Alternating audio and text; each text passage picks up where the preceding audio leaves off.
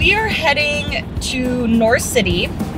We are going to set up some traps along an alleyway, probably to look for squirrels and to try to capture the squirrels.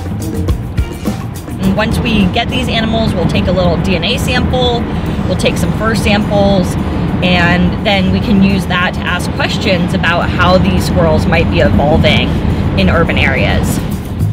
Urban evolution is the study of animals and how they interact with their environment and how they're evolving and adapting within the urban landscapes.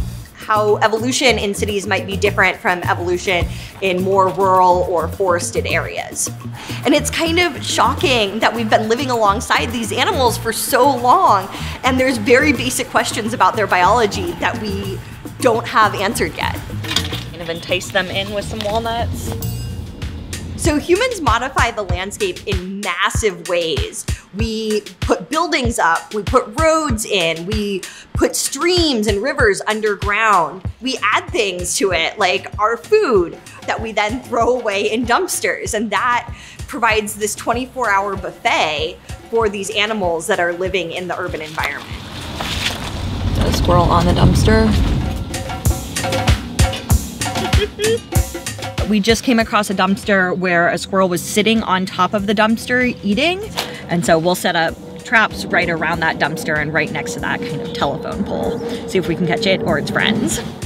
Squirrels are one of these animals that are really in cities kind of all over the United States, and therefore make this great organism to see how our patterns might be similar or different. You can kind of tell the wealth of a neighborhood just by driving through based on if there's a bunch of tree cover versus lack of tree cover, how the parks are maintained.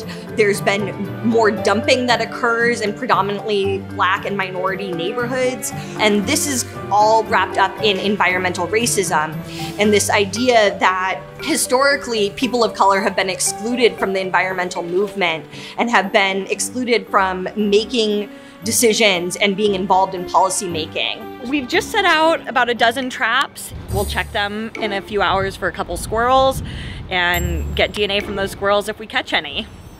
If we catch any, that's always kind of the thing. You could set out traps all day and not catch anything, and that's just what wildlife research is like. It's fine. We've been gone from the traps for about 4 or 5 hours. Hopefully at least one squirrel we caught in this alleyway, we'll see. So in this trap we have, it looks like we've caught a squirrel.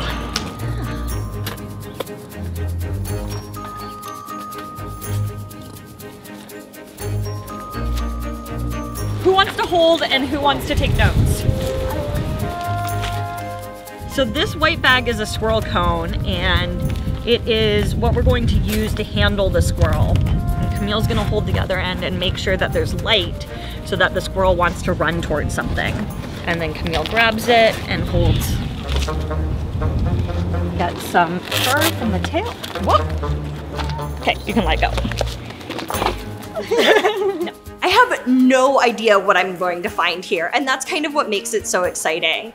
Once we have the DNA sequence from each one of these squirrels, we can reconstruct how each squirrel is related to each other, kind of like a 23andMe on squirrels. We can then overlay the environmental factors, things like canopy cover that are related to environmental racism, and we can start to understand how these factors might be influencing where the squirrels are and how those squirrels are moving through the environment and how they're dispersing across the environment.